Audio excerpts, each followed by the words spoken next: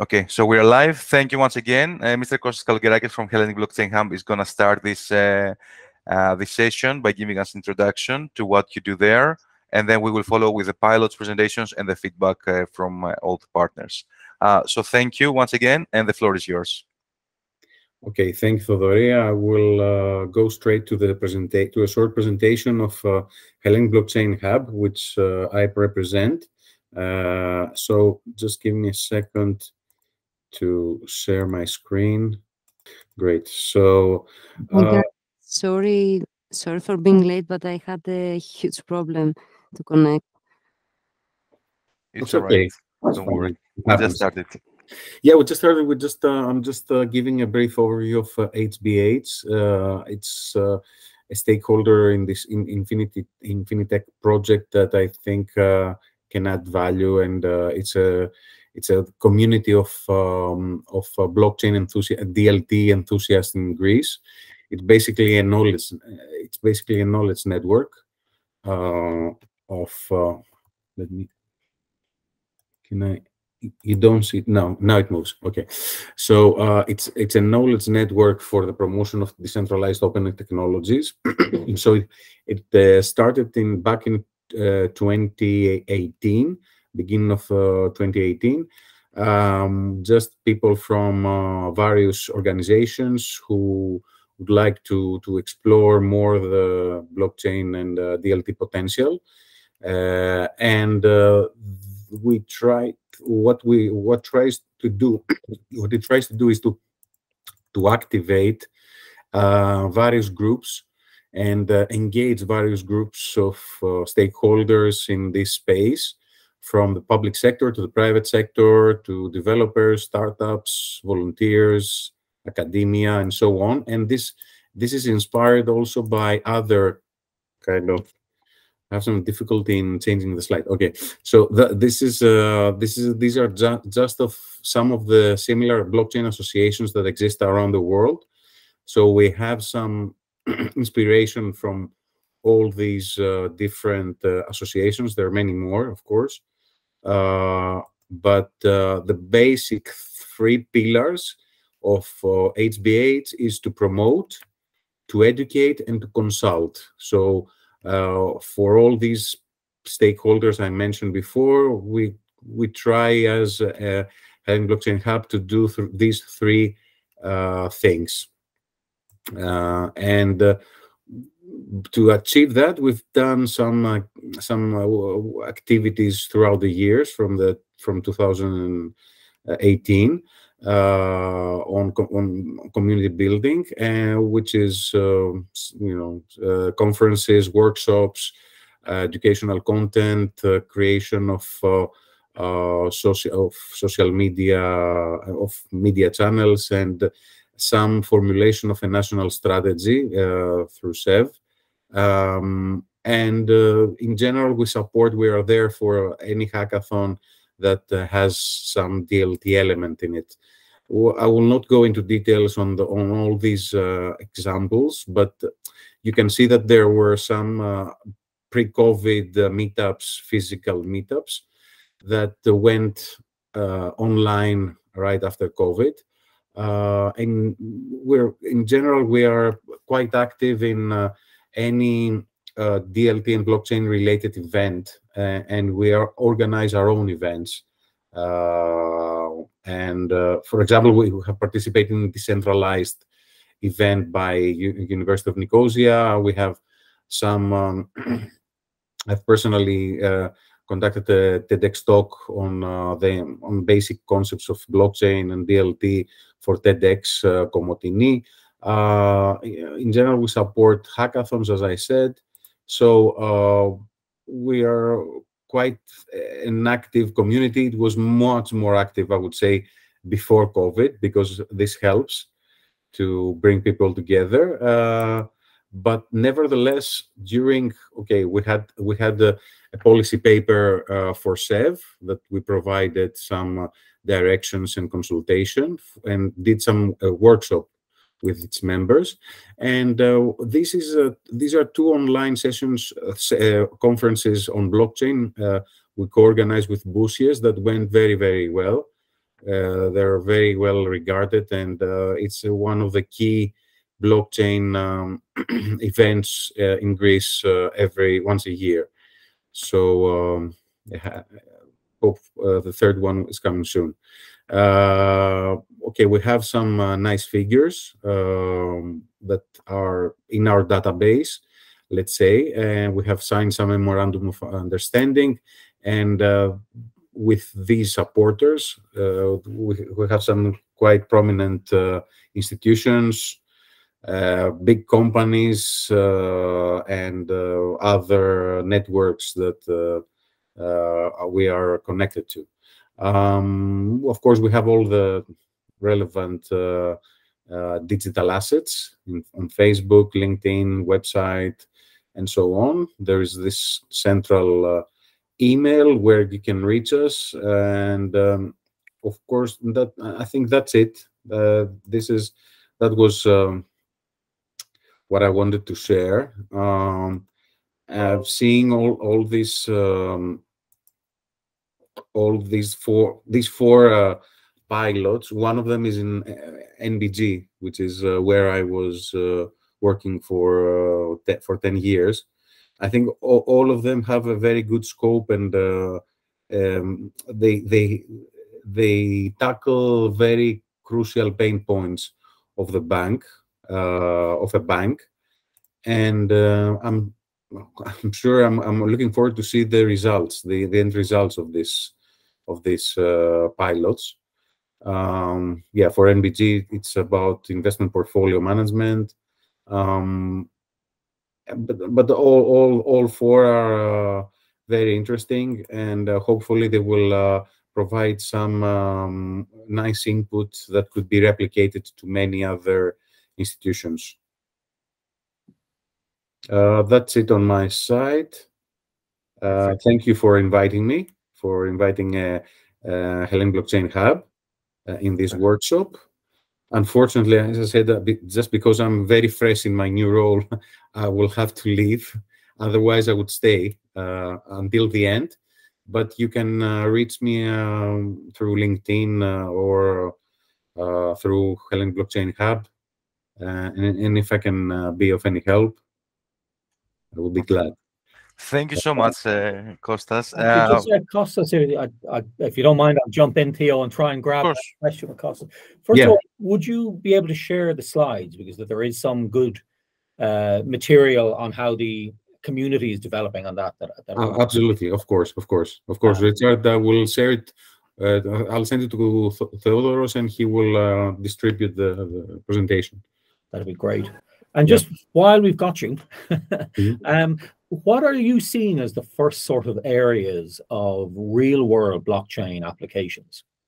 Are you seeing it in financial services, or is it logistics, or?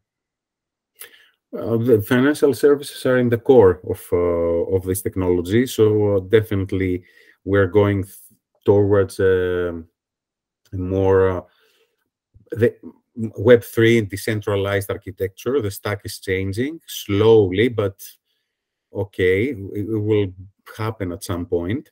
And besides that, definitely, as you said, logistics and supply chain management is a huge area of implementation, because the DLT basically can orchestrate networks. And where you have networks, you have a good case for a use case for application. So I agree with these two that you mentioned. Of course, there is also energy sector. Many other sectors can find use cases, but I think these two are the two main areas. Okay. Thanks, Kostas. You're welcome. And Martin? Yes. You want to ask any question? Yes, thank you, Kostas. Very, very interesting. Just a quick one, yeah, because the idea is not to take too much time. In relation to regulations, right, and legislations for blockchains, is there any progress? Because, although it's a technology that has been proven is functional, is going to revolutionize the way how we do things in security, in consent management, but there is still these gaps in regulations. Are you working in the hub with some partners to influence or even create a new kind of a set of rules and influence the policies, or what's the state of the art on that direction?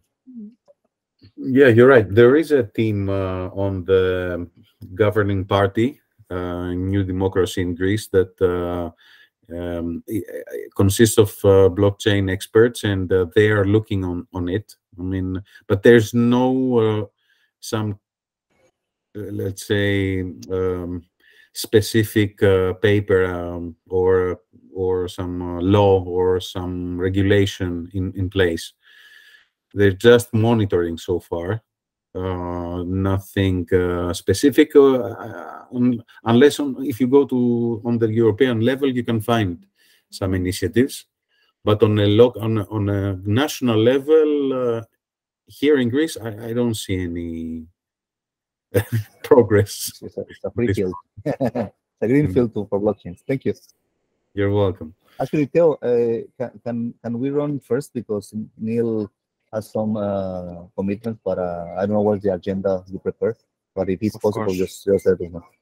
So I will have to log out. Thank you very much, and all the best. Bye. Thank you again, Kostas. Bye-bye.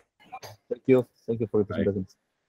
Let me share quickly the agenda just for you to have an update on what we're going to do. So we are going to go through all the pilots. You were first anyway.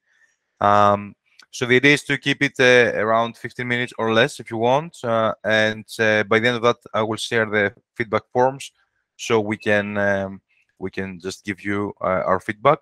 We also have a few questions that they come from Kostas and from a few different partners. Just quick questions on the specifics for your presentation, but you can start and we can take it from there. So I'm gonna stop sharing. I don't know if are you gonna start, Martin, with the presentation, or is Richard gonna start? Yeah, Martin's doing the presentation and I'm doing the talking. Perfect. Okay, thank you. Well, I'm not perfect, but I'm close. How far are you away from that? I'm trying to do the same, but it's hard. Good morning, everybody. My name is Neil Giles. I'm the lead player, the director of Traffic Analysis Hub, which is an anti-human trafficking initiative that began in 2017 with the support then of IBM. And its genesis it goes back way further, when we recognized that the crime of human trafficking and exploitation in all of its facets, so that's in labor markets as well as commercial sexual exploitation, we recognized that it was so hidden that it was very difficult for law enforcement to investigate effectively. And even now, the numbers of investigations across the globe are minimal compared to the scale of the problem. And there was a very poor understanding of the scale and nature of human trafficking as it affected nation states, but also as it affected business sectors and communities. And so we began a journey to try and understand how trafficking and exploitation worked in great detail and why it worked. I'm a professional law enforcement person by background. My last job was as Deputy Director of the United Kingdom's National Crime Agency, and spent 36 years in law enforcement working across the world, principally in narcotics investigations in history. But in, as I say, in the last 15 or so years, I've specialized in this area of criminality. I was present in 1984 as a young detective in Scotland Yard in the UK, when the legislation to follow the money first arrived, and my senior manager presented this new legislation to my team, and confidently predicted that organized crime would be shut down in 5 years. So that would have been 1989. And here we are in 2022, and we're still trying to find how to follow the money.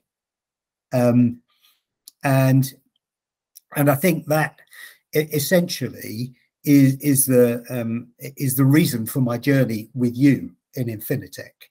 It's the reason for our bringing what essentially is the largest repository of trafficking narratives, the experience of victims, properly classified and accessible in a single data hub, bringing that material to this program so that we can begin to translate it into a language, a bank system, a transaction monitoring system, a know your customer system, other customer due diligence practice systems can interpret and effectively highlight which customers and which transactions are worthy of further scrutiny. Because only through that level of transparency will we begin to find the transaction patterns and the networks of payments that represent the crime of human trafficking, but also begin to offer many more opportunities for authorities to identify and frankly rescue the victims of human trafficking around the world. I have an example to share with you. About 5 years ago, some partners of ours were dealing with women from Southeast Asia in a European country who were claiming to be the victims of human trafficking, and they could not get traction with law enforcement in respect of this investigation, despite the fact that they shared it with them. The women would not give evidence. That's a key issue here. Victims of human trafficking find it very difficult to give evidence against their perpetrators, principally because their perpetrators tend to be connected to their home, to their family, to their parents, to their siblings, to their communities from which they come. And retribution will follow if they give evidence, so they don't. So we have to find an alternative opportunity to shut this crime down. So we took this investigation and a very small network chart of about 3 people and a couple of phone numbers to a financial institution. I'm happy to tell you it was Western Union. And 2 months later, Western Union had issued 74 suspicious activity reports in 16 national jurisdictions around the world. And a significant global investigation followed. There were lots of prosecutions. There was a significant shutdown of commercial sexual exploitation in 2 major cities in Europe following this investigation. It was proof positive that if you do this properly, you can make a real difference. Now, replicating that is hard. You need an audience, you need the right material, and you need to give it to financial institutions in a way that they can consume. And there are many barriers between the work that I do and an ability of a financial institution of any description, whether it's a payments platform, a deposit-taking bank, or a money service bureau, or even cryptocurrency provision. Without the material arriving in a way that they can manage, it's hard for them to find time and resource to do. They're busy looking for Russian oligarchs and billions of dollars hidden away in systems. They're busy looking for politically exposed people. And the amount of money is extraordinary. Just from human trafficking globally each year, $150 billion are the revenues that they should spot, and they spot virtually none.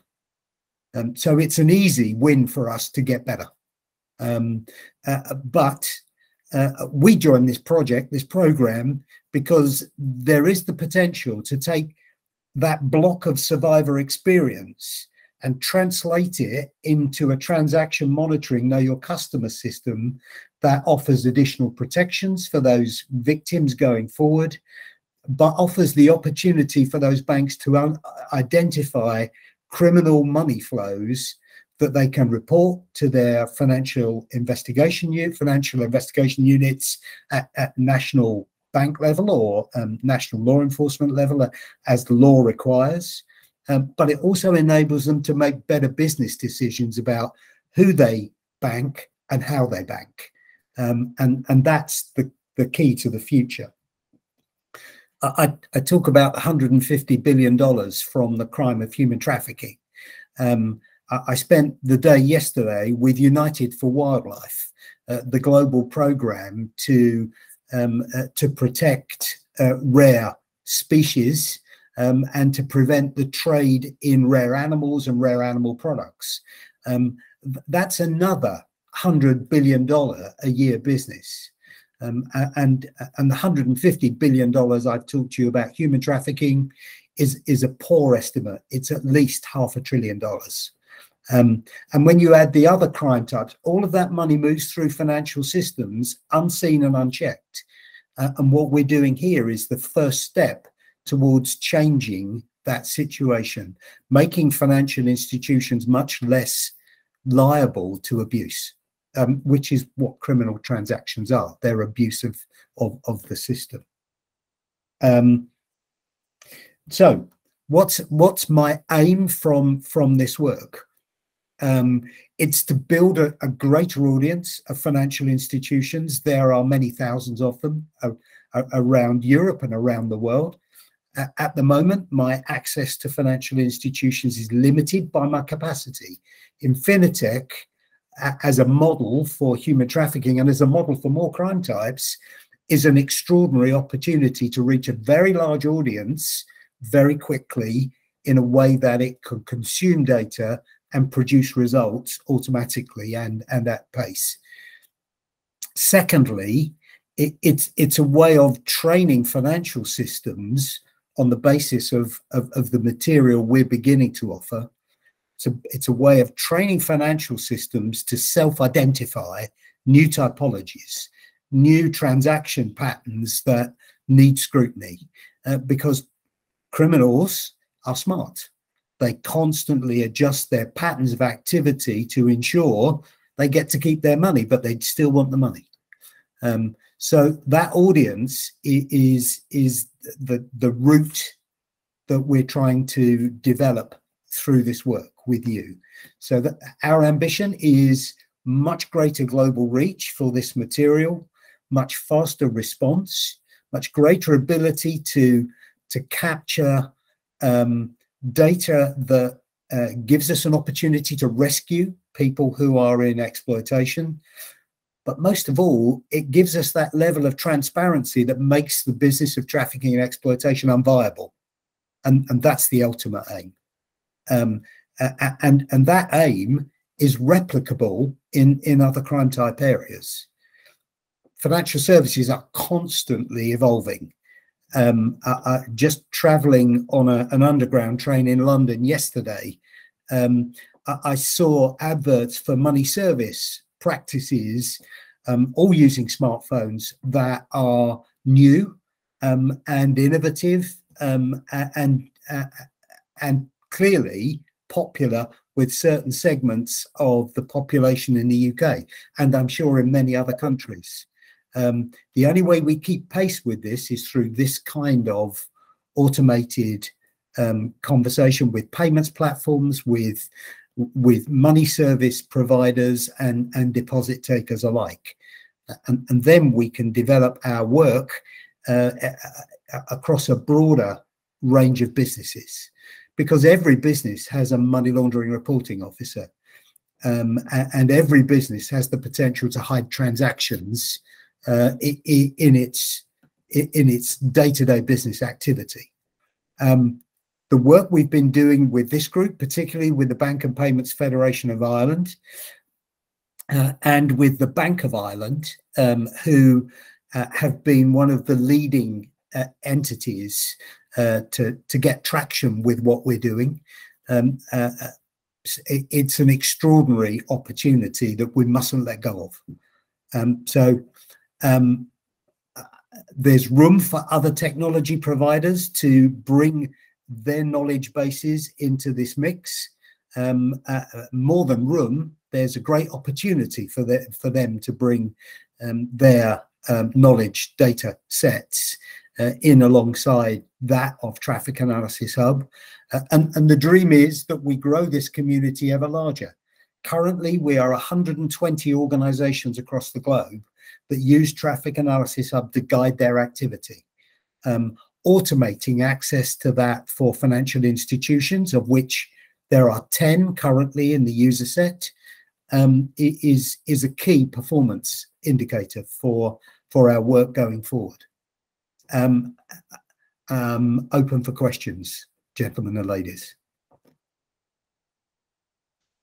Thank you very much. I'm gonna let the rest to ask their questions first, if there's any.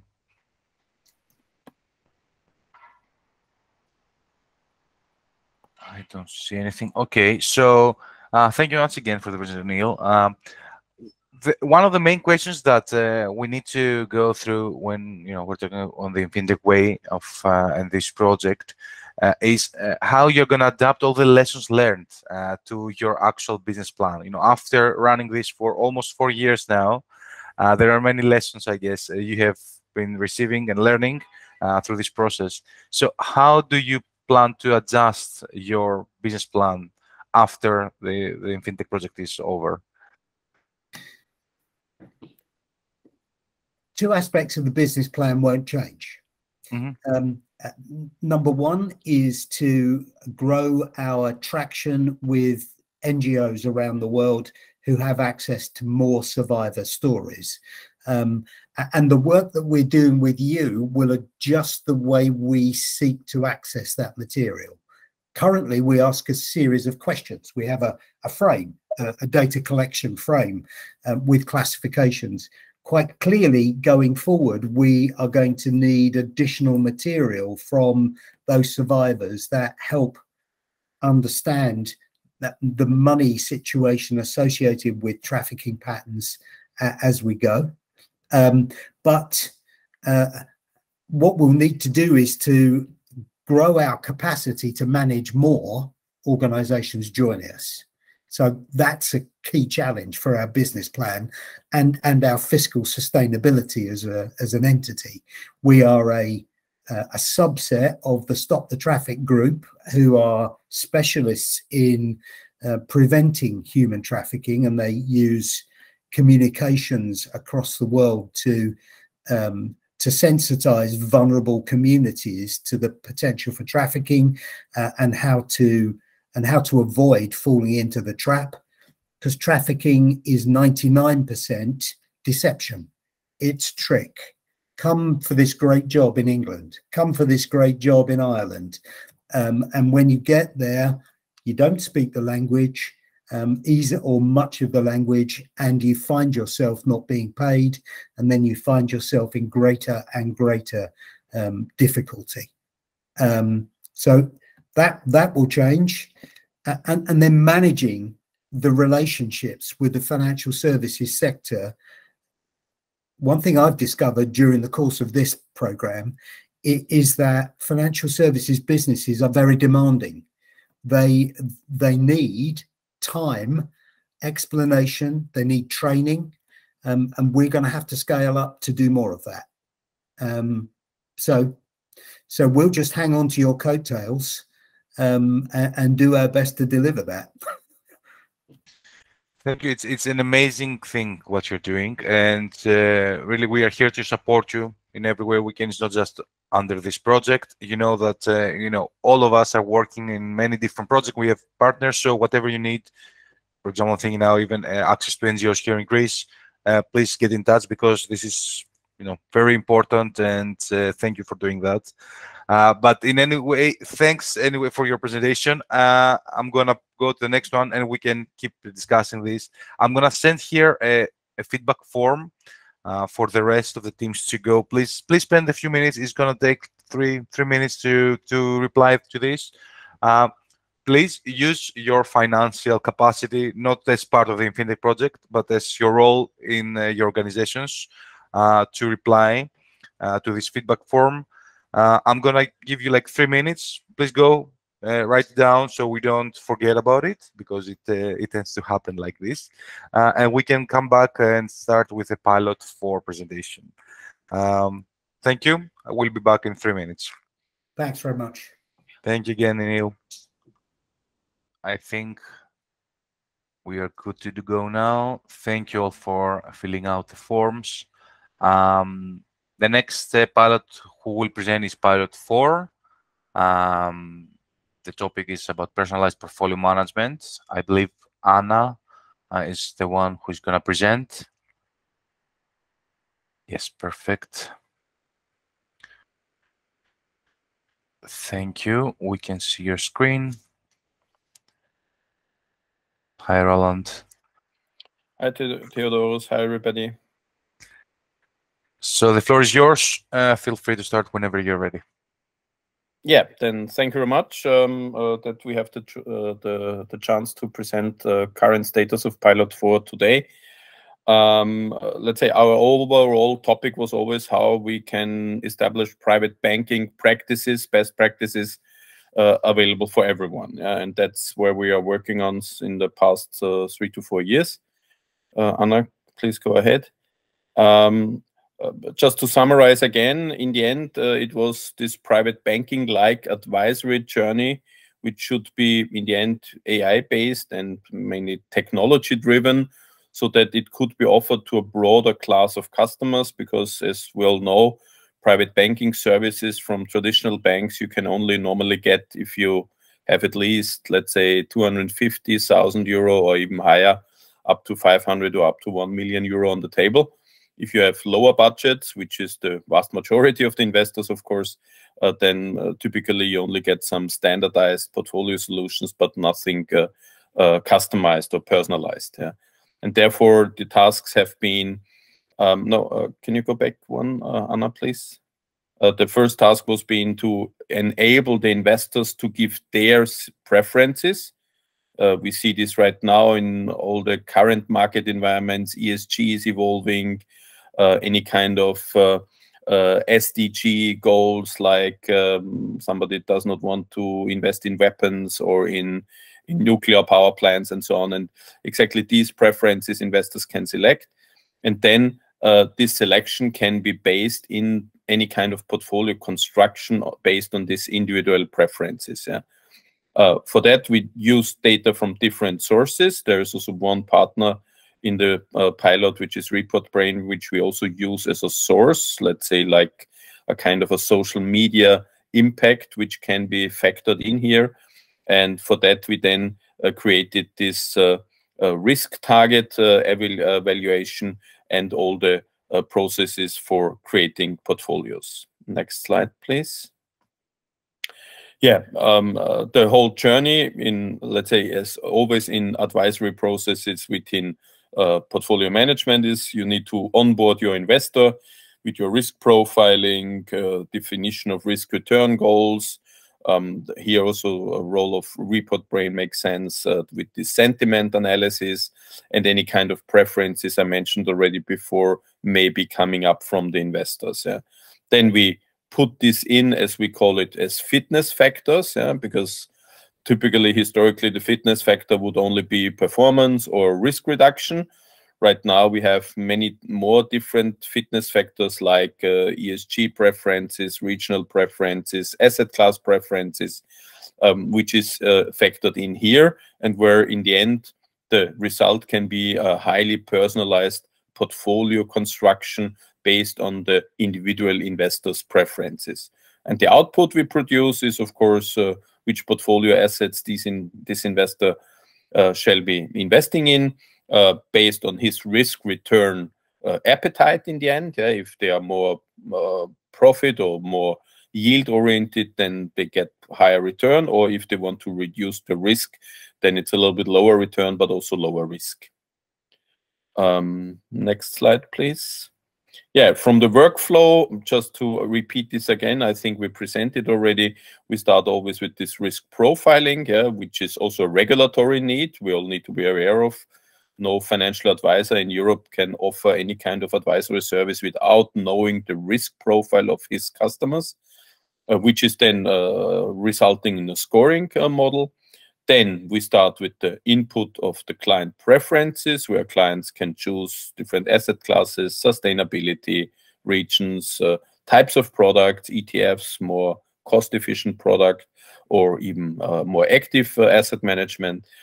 Then we have any kind of fund universe. The pilot was based for funds now, but it is principally based on multi-asset classes, meaning it's not only possible for funds, but in the advisory business, it's mostly funds which are dealt with here, to have the fund universe in different areas of products or portfolios. Then we construct the portfolio, where we also have this AI-based optimization algorithm, which tries to find the best portfolio given these preference selections which we have collected before that. And afterwards, of course, we need to present the result, meaning where then this portfolio proposal is presented to the advisor and hence to the retail investor. And where we also show, okay, how good did we reach the risk matrix? How good did we reach the preferences which were selected from different investment areas? And this is then in the end, of course, the possibility to change something there. For example, if an investor says, okay, I don't want to have a certain product provider in my portfolio, I prefer another one, then they can change it. Then we make this process again, make the optimization and have a new proposal, having these manual changes in mind. And the final data output then is, as always in financial services industry, either a kind of a report or an order form where the customer then needs to approve and to sign, or this is a data output where we just put in the data which assets needs to be allocated to the portfolio of the customer, in which level and for which duration in the end. Next slide, please.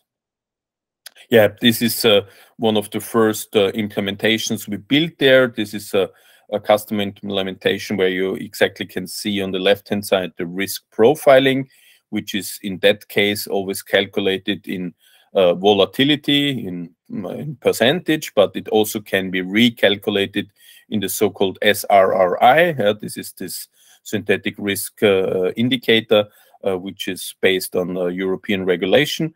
And on the right-hand side, then you see the proposals and also where it is shown in which asset classes the investor has invested and how the portfolio which has been proposed in the past periods have been performing in different areas like recent year, 1 year, or even longer back. The same for volatility or other metrics. Next slide, please. Yeah, what did we contribute so far to the general marketplace? Of course, we need input factors, which is in most cases, of course, if existing portfolios or alternatively any kind of available cash. Then the input pool of the investable assets, meaning the selection of products which this advisor wants to provide to his retail investors. Then the different fitness factors, that's also open built, so that some advisors can say, I only want to have 2 or 3 fitness factors. Others can have 6, 7, or even more. That's exactly the definition what the advisor wants to drive his advisory journey. And of course, then any kind of additional parameters, which is based for any kind of investment structure, like a minimum allocation of single assets or a maximum allocation, or the same is in the number of different assets. It's all a little bit also driven by the volume of cash which can or may be invested. Yeah, and the output then, as mentioned already before, it's the fitness factor scores that we show, okay, which fitness factors, which preferences have been fulfilled in which level, like a kind of a percentage. And of course, any kind of risk return metrics to show the investor, okay, that's the assumed and potential portfolio performance of the portfolio, volatility of portfolio, or any other kind of metrics which may be defined upfront. The portfolio itself has then the identifiers of the different assets as, of course, as one of the outputs. Yeah, coming to the business model and financial plans, I think the target group for this kind of service is, of course, any kind of bank, retail, and private banks, of course, insurance companies, external asset managers who want to go digital, who do not want to have only their classical distribution channels, but also want to open up on digital distribution channels, and any kind of online brokers who are having already the more, let's call it the more digital native customers right now already. Deliveries will be either via standard UI. This is, let's say, in the B2B space. This may be the option which can be chosen. For the more you go retail, then typically our service will be offered as an API service, where then the interested party typically builds his own front end, customer facing front end themselves. On the, let's say, value proposition, I think typical setup is that any kind of upfront and implementation fees will be collected based on, in the end, any kind of special implementations which need to be done with different of the institutions. Like big banks have always their own rules for engagement and for cloud services and so on. And plus any kind of recurring fees, where multiple factors depending on the modules. For example, with some banks, we have run pilots or let's say POCs where we do not do the risk profiling because the bank has already a risk profiling in place for their other business. And there we only take then existing risk profiling results into our system and then make only the portfolio construction available. A trend which we see not so much in Europe so far, but for example in the US and in Asia, of course, is this that this will also move towards SaaS fees-based models, where also usage will be then charged, and of course any kind of AUM fee, meaning depending on the assets under management, which is managed by such a tool, will be the basis for any kind of fee calculation. Market potential right now seems to be, based on all the studies which we have available, quite huge, because especially in this lower volume segment, a big portion of the current assets from retail customers is in the end literally unmanaged.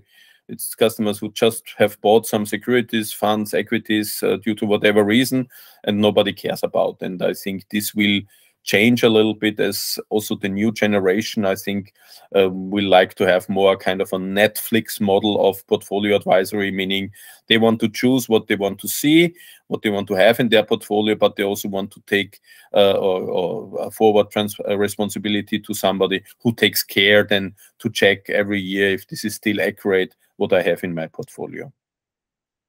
Next slide, please. Yeah, what we did, I think, mainly starting from 21 is we did quite a relevant number already of communication and feedback collections with financial intermediaries, with banks, with insurance companies, make already several presentations, had project meetings with one, let's say with one initial customer already, who already went live beginning of this year. But POCs with other interested customers and related parties, and made a bigger presentation already in the Fond Congress in Vienna, where this was also shared together with one of the customers to present this to his advisors, to make those advisors a little bit more familiar with this kind of tool, because as we all know, in this area, it's always also a question of that the distribution channels need to be comfortable with this kind of solutions, because otherwise, in many cases, they will not use it. Next slide, please. Yeah, exploitation plan. I think, as always in financial services with the bigger banks, and maybe one of some of the participants today can elaborate on that and confirm that, hopefully, is that you always need to make the use case very clear, where it can be implemented for any kind of business case for banks, asset managers, insurance companies, In parallel, we of course try to identify potential target customers which are having plans for more digitizing existing business channels of their current business. And then work on the value proposition. I think this is exactly what we mentioned already. One is this personalization, because this is definitely a kind of a mega trend that all investors are more and more interested to make their personal portfolio and not to stay with some standard portfolios. And then start very soon prototyping and piloting with customers to show them very soon, okay, how potential results could look like.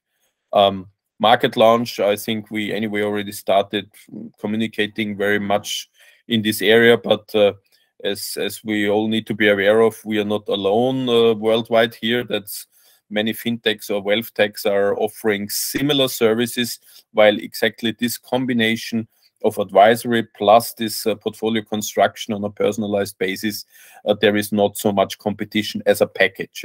For the single tools, there is quite relevant competition, of course. Next slide. Pilot roadmap. I think that's anyway what we reported already.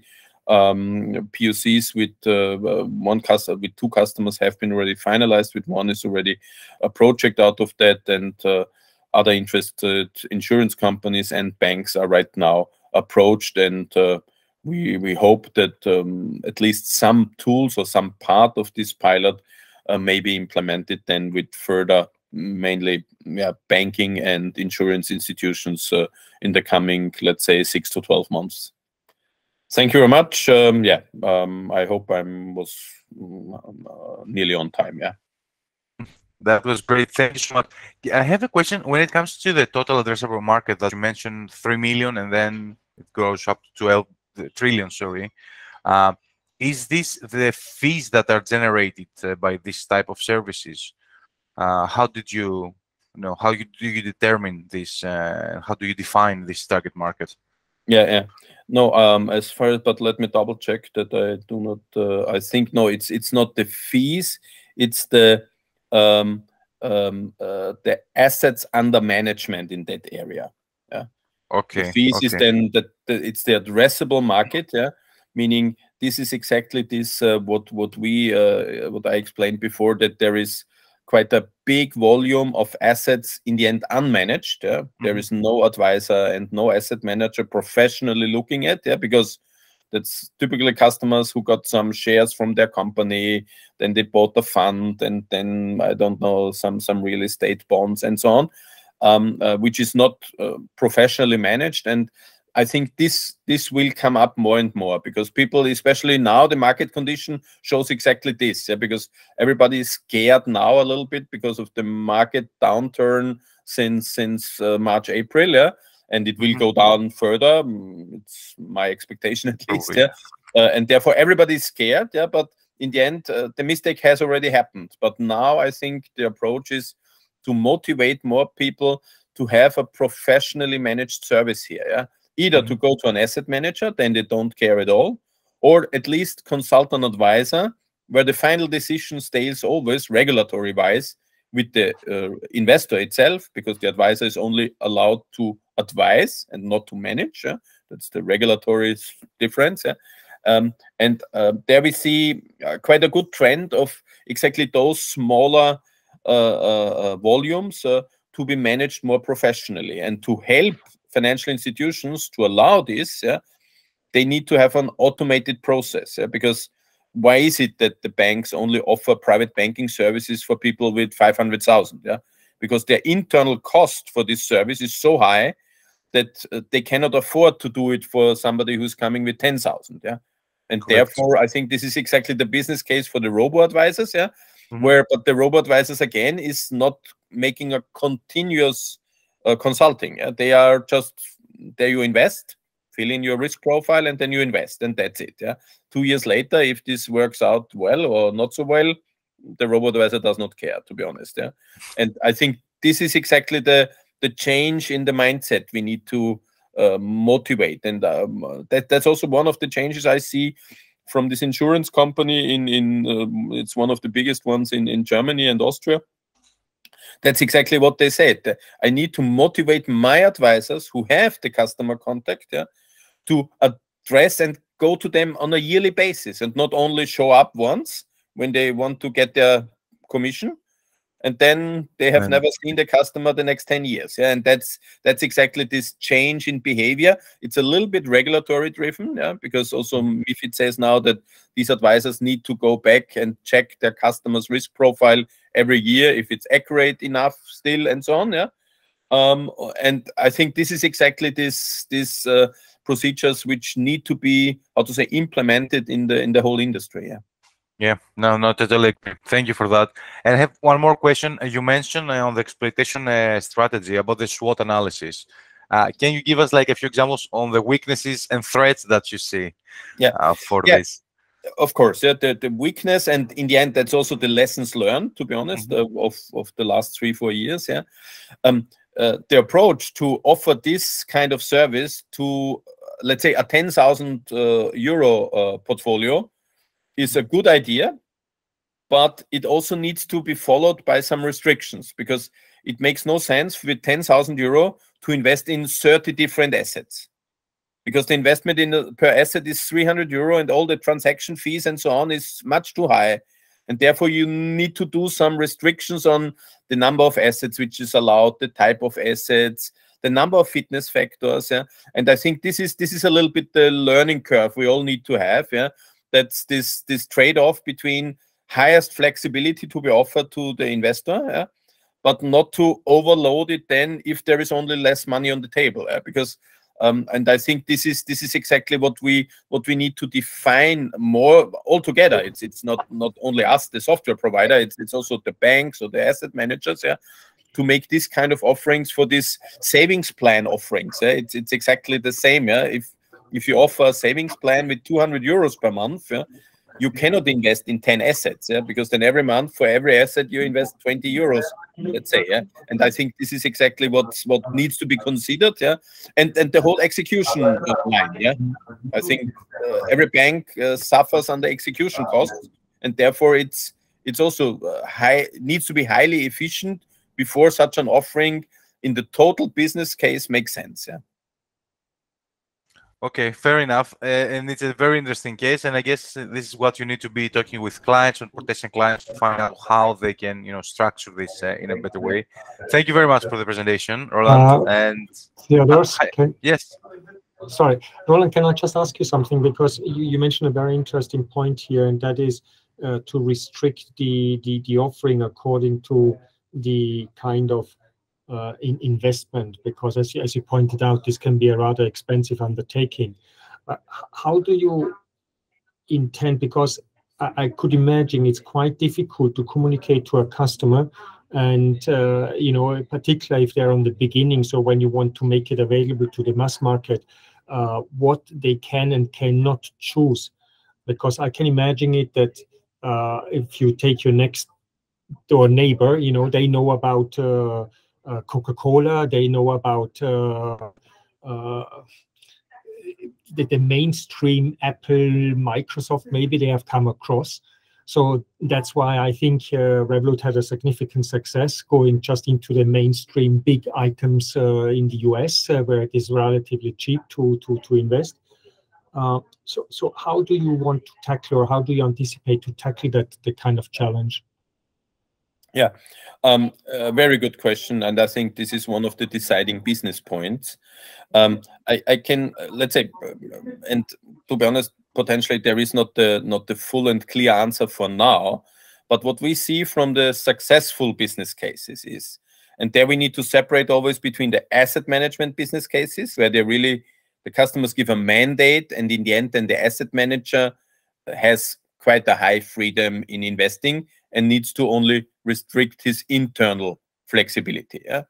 In the asset management services, it's, I think, quite typical right now. They build baskets. Yeah, there you have a basket, let's say for nutrition. Yeah, where then Coca-Cola and whatever is in there. Yeah, then they have a basket for, let's call it, electromobility. Yeah, there is Tesla and BMW and whatever is in there, and then they just let's say build the baskets in relation to each other. Say, okay, this is my basket for If the customer told me, okay, he's interested in e-health, or if he's interested in electromobility, then he gets the basket, and it's the asset manager's decision if he then invests in the basket in 2 assets or in 3 or in 4. Yeah.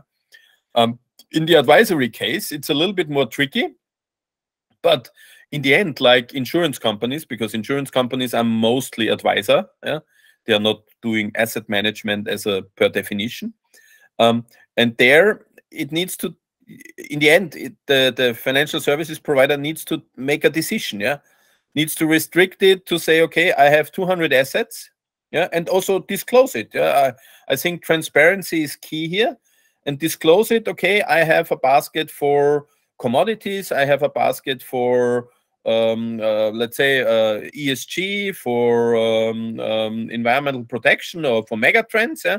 And there they have 2 or 3 assets in there that may be good ones, maybe not so good ones, but they need to take over the responsibility, because in the end, in the advisory business, it's always deciding that finally the customer decides. Yeah, it's the advisor only makes a proposal, and and if you can show the advisor, if you can show the investor that the proposal was made under certain assumptions, and if you disclose this, yeah, then it's also obviously not a regulatory issue, because then you have disclosed what was the basis for your decision. And then you build or you construct the portfolio based on that, let's say, assets which are listed. Therefore, I mentioned before that many insurance companies, for example, work with mutual funds or ETFs. Yeah? And for example, this insurance company where this first solution went live is one of the biggest ones in Germany in life insurance area, and they only have 200 assets in their portfolios. They do not offer more. And between the 200, then every customer gets round about, I would say, between 5 to 8 they get in their portfolios. And that's it. Yeah? And I think this is exactly, this business decision needs to be taken, yeah, because otherwise, if you offer whole New York Stock Exchange and whole German Stock Exchange, it will end up in big problems in execution. Yeah? These decisions need to be taken, and I think this is also accepted, yeah? Because if you go to let's say to a standard portfolio with the classical retail bank right now, then you also only get the fund of fund. You get one asset, yeah? And there also it cannot be chosen what you want to have there. And therefore, the offering to have more personalization via such a tool, which we developed here, is even much more convenient than just go for the classical standard offering. Yeah, I'm not sure. Does this answer your question? Yeah, I think you made it exactly to the point. I mean, the personalization, if I may summarize, I would say the personalization degree comes with a cost. So obviously, as a customer, the more you want, the more you have to actually pay for it in the end of the day.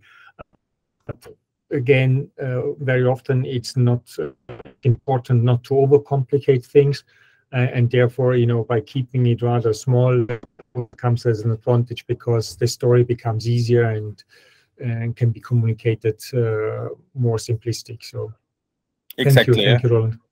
Yeah, exactly. Yeah, I think here it counts. Less is more. I think in German weniger ist mehr, but yeah. I think this counts here, because without that approach, in my personal opinion, any kind of digitization is anyway failing. Yeah, digitization lives from, or the success of it is very much dependent on really much streamlining the whole process, not so much lefts and rights, just straightforward. Yeah, and some decisions need to be taken, and in the end, then you anyway can adapt afterwards. If you find out that some of your decisions have been wrong because it does not work and nobody's interested in, then you anyway need to change it. Yeah, but it makes no sense to make the full buffet always. Yeah, and then customers get confused because they do not know where to start. Yeah, and there I think a straightforward process is the choice which we should take here.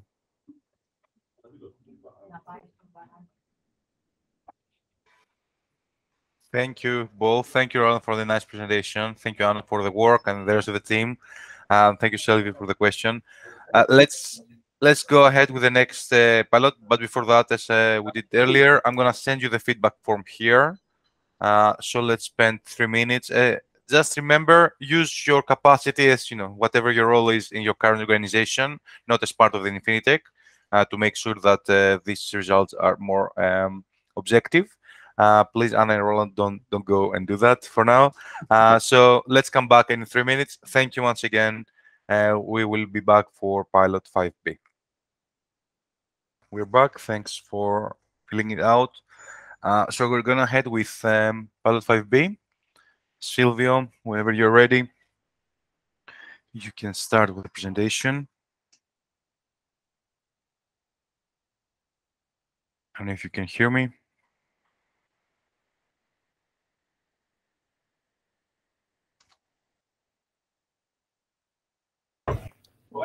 Yep. Sorry about that. Don't worry. Let's go for it. Okay, so basically, thanks everybody for joining this call and the opportunity to present to you the Pilot 5B. The Pilot 5B deals with a tool that is geared towards small, medium enterprises, and it is a deliverable through a collaboration between a number of parties, with the major ones being the University of Piraeus, the Research Center, as well as the Bank of Cyprus. So to kind of recap, what are we talking about? We are talking about assisting the small, medium enterprises which traditionally have been neglected within the market. Now, there was a particular reason for that, and that being that SMEs in its nature, they're very different to each other, and obviously from corporates and other players. And therefore, it was sheer too expensive to address the each individual SME.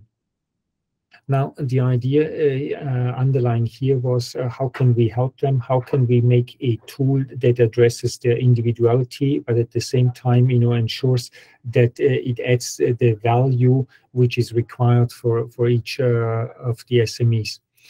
And we have come up with a kind of PFM, Business Financial Management Toolkit, looks into a number of engines. But the importance here is not to have the engine per se, but rather more the combination of these engines. And the combination is represented, what you can see here on this slide in the middle, through the Smart Virtual Advisor. So we know today there are solutions existing which do transaction categorization. We know there are various tools doing cash flow prediction or budgeting and invoicing. But so far, what is missing in the market is really a solution that spans across engines, and not in terms of processing the underlying functionality, but rather more taking the result and kind of analyzing the results in relation to the various outputs of the engines. Aspect what we felt would be very important, which is very often still neglected, is the user feedback, the kind of user behavior loop. So having a model doing something, it's a status quo, but it doesn't really contribute towards a continuous improvement cycle. And that is why we felt that it's of high importance to have this kind of feedback loop incorporated within the overall offering. Now, the proof of concept from Pilot 5B is a part of a bigger story within the Bank of Cyprus. We have started approximately 5 years ago the digital transformation journey, and recently we have also basically presented to the market a platform, a digital economy platform. We believe that's the direction to go, and of this platform is to simplify the everyday business. So it addresses not only legal entities, it also goes to but overall it shares the common objective, the common aim is to assist entities as well as individuals in their daily life, whatever that might be. So that's the big story. Under these big stories, we have already acquired a significant number of legal entities, and I think at present we are around 1,500, which participate within the platform. And as they go by, the offering is increased more and more. The fits into this overall concept. So the idea is that these engines, which are produced on a single basis as well, then later on being combined to incorporate into the platform offering. On this slide, what you can see is the basic setup. So obviously on the left-hand side, it all starts with the data collection process. And here we start collecting data from the bank side. We're collecting data from the platform side and external providers. So here it's actually quite nicely where things come together. We know that traditional banks have a fast amount of data when it comes to transactions. So the transactions the customers perform. What they are not obviously so knowledgeable about is kind of accounting system parameters, values, which traditionally come SAP, you have Xero, QuickBooks, etc., who operate within this space. So the kind of key here is to combine the various data streams to utilize them, do the processing, number crunching, as I would call it, in the middle part here, where you see reflected through the INFINITECH color, the red. And then at the right-hand side, there is where we go back to the customer and kind of present the findings we have and the action items we believe should be pursued. Now, one of the engines which we want to include as a first deliverable within this platform offering is the cash flow component. The cash flow component is one of the engines of this PFM toolkit, and it utilizes already the output from another engine, which is the transaction categorization. So with this one, we have gone to the marketplace. We have developed a video outlining how this can be used and operated, and represents, I would say, the first key item within the offering, and works towards proving that the INFINITECH platform works and is fit for purpose. Now, at present, the setup is that we anticipated to use our own testbed, but because the bank mainly operates on a different cloud environment, and then to what has been chosen by INFINITECH, it proved to be quite cumbersome and difficult for us, and that's why we continued on the testbed environment, which is provided by INFINITECH. Now, when it comes to the financial plans, the tool we anticipate, it's not something we want to charge as a kind of standalone offering, because it is an added value, which we believe will be actually of massive impact to the legal entity, but it comes like under the wider offering of the platform. So in the platform, we have a subscription-based model. Depending what subscription level you choose, you pay. And in one of these levels, the PFM offering will be incorporated as well, or part of it. So we can there then still in the process of deciding how to split it, and it will come as part of the overall income. As I mentioned already before, it is not intended to complete all the engines and all the insight generation and then go to market. It is a kind of MVP approach where we have said, okay, as a minimum, we need to have that in place and proceed to the market, and then together with the market and step by step continuously improve the offering.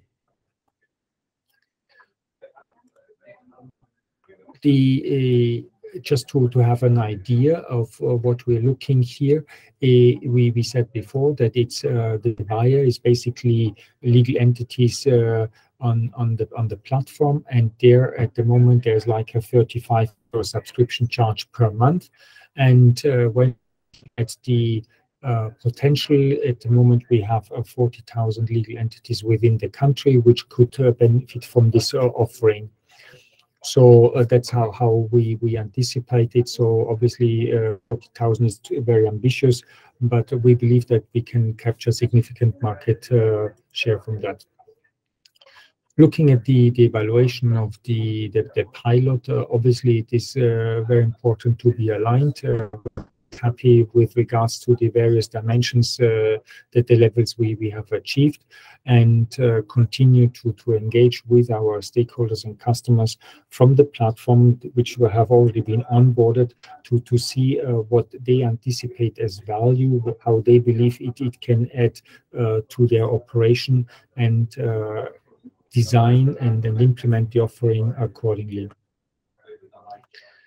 Now, the exploitation, so what's the big info for the bank of having participated within this INFINITECH project? Now, the various aspects. One obviously is that, like Roland already mentioned in his presentation, software as a service becomes more and more important, and I see that one in the bank. So more and more products we deploy are based on that kind of philosophy, and therefore having generated the additional knowledge of how components work and what does it actually mean, it adds a significant value to the bank. The tool that being developed is intended for the small medium enterprises, but as one can imagine, it also can be with a minor adoption be made suitable for the retail customers. So that's going to be the added value. And recapping from the platform mentioning is that we have both streams. We have the legal entities on the platform as well as the retail customers. So once we have completed the legal entities, then it's the logic step to utilize what we have implemented there and also apply to the retail customers. Now, another important point is obviously what has been learned and developed as part of the engagement to publicize, to make available to the wider market in terms of research papers and conference participation. When it comes to the roadmap, so there at present, it's the integration of the platform. We are still working on that one, finding the right way. So we continuously operate on that basis to see together with the University of Piraeus how we can address the needs in the best way and utilize what we have developed so far and what we will develop in due course. And that concludes the presentation. Thanks, everybody. Thank you, Silvio, for the presentation. Let's start with anyone who has a question for you. Feel free now to ask Silvio. If not, I have some questions coming from Mr. Kalogerakis. So I would like to go and ask you actually, how do you assess the ethical and any other environmental or societal dimensions of your system? Basically, I think it's a very good point, and I see it. For example, when you look, one of the components is the invoice component. Today, we know that big companies, they have SAP, one SAP Business Suite, and whatever you will name, they're quite comfortable with having a kind of digital process in place. But once you go to the SMEs, there you will find a lot of paper. So it's in the warehouse. The guy goes down to the warehouse, he has his 3 papers, invoice copy, etc. The one in the warehouse takes one piece of the paper, he puts it there, he takes the goods, he loads it into the trolley, the driver will take another 2 pieces of paper, go to the customer signing, etc. So there's a lot of, I think, utilization to be made in order to become more green, to optimize the processes, to put everybody more on the digital process, to have the whole payment system. So, for example, now on the platform, you would utilize with a one-click the electronic payment. So you eliminate cash from the process. which again, that means that people drive less to the branches to collect the cash, they drive less to the branches to deliver the cash. There is less counting involved. That means it's not only time and effort, but it's also pollution, I would say. So there are a number of items which we can do by reducing and having a positive impact on the environment. Perfect, great stuff, and keep doing this. It's very useful every little bit that we can do to support all these huge issues. Perfect, that was it. Thank you once again. Let me send the feedback form here. Please take a few minutes for the rest to go and reply. And we're coming back for the last pilot presentation from Manolis and pilot 6. So we will be back in 3 minutes to start with that. Thank you.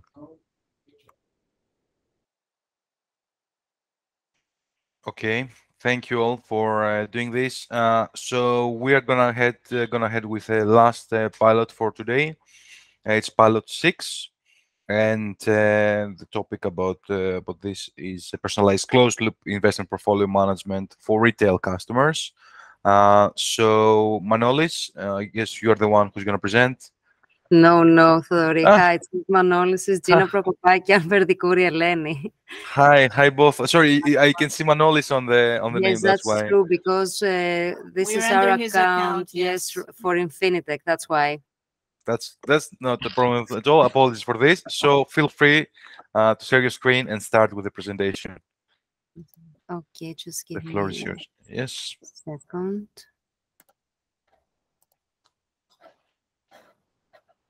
Can you all see? Yes, we can. If you want to go full screen as well. Yes. Fantastic. Perfect. Thank you. Okay, so we're in pilot 6 actually developing personalized and intelligent investment recommendations for retail customers. So we're developing algorithms, utilizing technology, utilizing data, as we will see in the next slides, and of course with various partnerships in order to identify which are the ideal recommendations for retail customers. The business motivation behind this is that we are actually using all the information that we have, customer behavior analytics, and also we are automating recommendations for our retail customers, aiming actually to utilize and leverage also large data sets and actually leads to increased trading volumes. For utilizing also this not only for the high affluent ones and make it available, but also to all customers. Now, we have various data sources included. After the data harmonization and the data management part, which includes, of course, cleansing and anonymization, we have applied machine learning as well as AI with the support not from Report Brain, as you can see, PyTorch, Better Essays, and at the end, including also the business logic from NBG.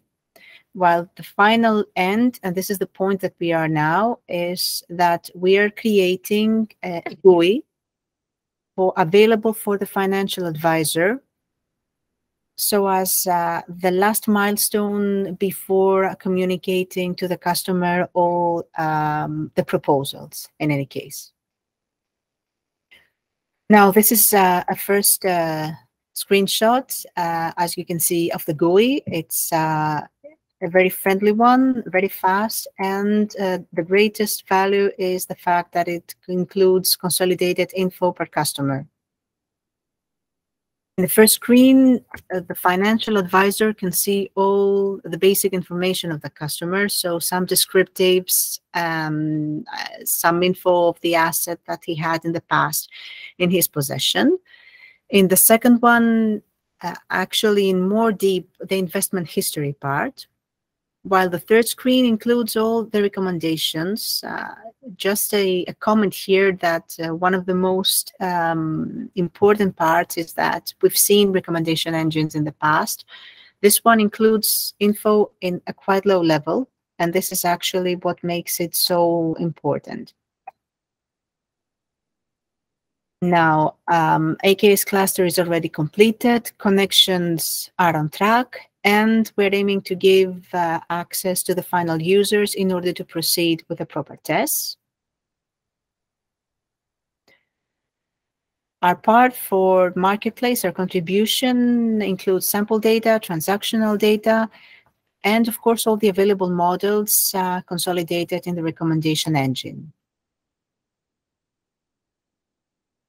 Now, in terms of users, as we've already mentioned in the past, financial advisors will have actually the opportunity to provide more personalized propositions, more targeted. Thus, there will be enhancing customer experience, increasing productivity, and of course, lead at the end the retail customers to targeted investment choices, making actually through this process the financial advisor more loyal, increase the customer experience, and of course, increase the trading volumes as well as the whole activity behind this.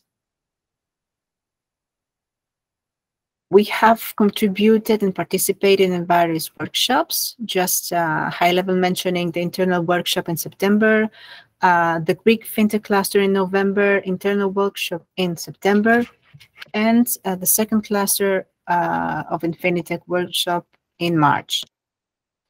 There's also the final presentation to the stakeholders in the future.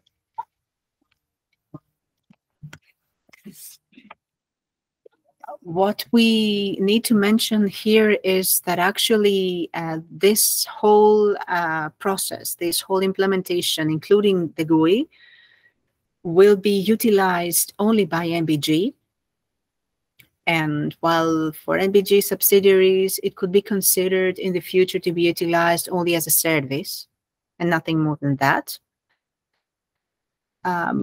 And aiming, as we previously mentioned, to create more automated processes to increase customer experience, to improve customer experience, to increase acceptance rates, the trading volumes, and so on. Just let me not repeat what I've already mentioned. Sorry, I need to close just for 1 second. Okay. Okay. Can you see my screen, because I think that it was yes. Okay. You are on the lessons learned now. Okay, good. The right one. So so far we have managed to extend the clientele, so provide this and make it applicable not only to the most high affluent customers but also to everyone. As I mentioned already, if the financial advisor is actually now in a state of being more loyal, as he has in his hands an enriched recommendation engine. While I need to highlight again the holistic view provided through the GUI, where actually all info is consolidated there. Whilst another comment just to highlight also this is that the information and the proposals are made in a quite low level compared to others in the market. Just mentioning that we are actually as per plan, and we're moving on with the next activities in order to go live according to the schedule that we've already communicated and agreed to. Thank you. Thank you, Gina, for that.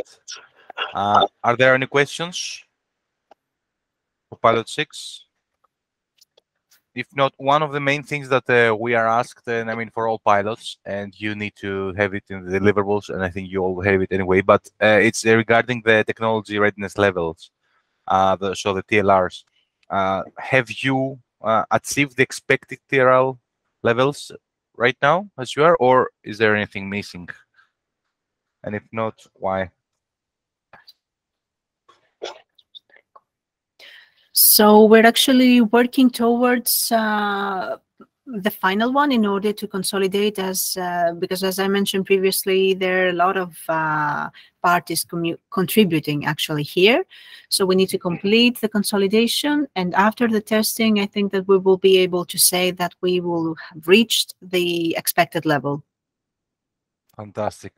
Great to hear that, and I'm sure that you will have it ready. Perfect. That was the question. Thank you very much for the presentation. Thank you all the team working on this.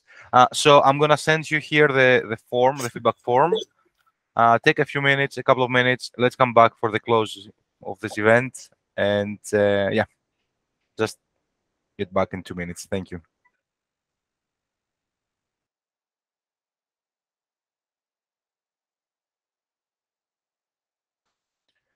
Okay, thank you for completing the form. We will send you the form so you can share it with your external stakeholders as well, and any other potential clients or partners that you have for this program. This concludes our today's workshop. So that was part of the INFINITECH project, and this was actually to present our current stage and get feedback from external partners. Thank you all for joining. Thank you all for the presentations. Keep up the good work, and we will be in touch very soon for the next steps. Have a great day ahead. Thank you very much, Theodoros. Have a good day. Bye-bye. Bye-bye. Bye all.